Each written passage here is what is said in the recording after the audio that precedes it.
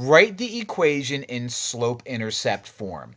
I am given an equation in this form right here, which is technically standard form, and I'm being asked to write it in slope-intercept form. Slope-intercept form is y equals mx plus b. So what I have to do is get y all by itself and have my x value first, my x term first, and my number floating around all by itself second.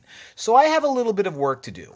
I have to get x over on the right side, and I have to eliminate anything in front of y. What I'm going to do first is, if you have an x value floating around on the left, get rid of that first by doing the inverse operation.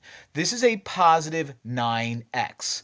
I'm going to get rid of a positive 9x by subtracting 9x from both sides. That allows you to cancel out. What I then do is I drop down negative 7y equals. Now, negative 7 and negative 9x don't combine because you are a constant and you have an x attached to it. Now, I can't combine them. What I'm going to do is write it out in this order. I'm going to put my negative 9x first because I want my x term first, and then minus 7. I want it in that order so that when I do this next step, I'm done.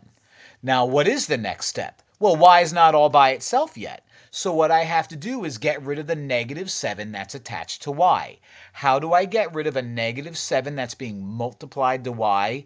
Divide negative 7. Now, when I divide negative 7 from the left, I divide negative 7 from everything on the right. That allows me to cancel that out. And now y is all by itself, so I'm in much better shape. Negative 9 over negative 7, negative over a negative is a positive, and 9 over 7 doesn't simplify.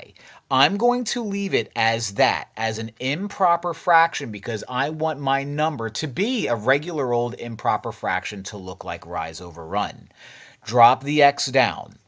Negative 7 divided by negative 7 is positive 1. So I'm going to put plus 1.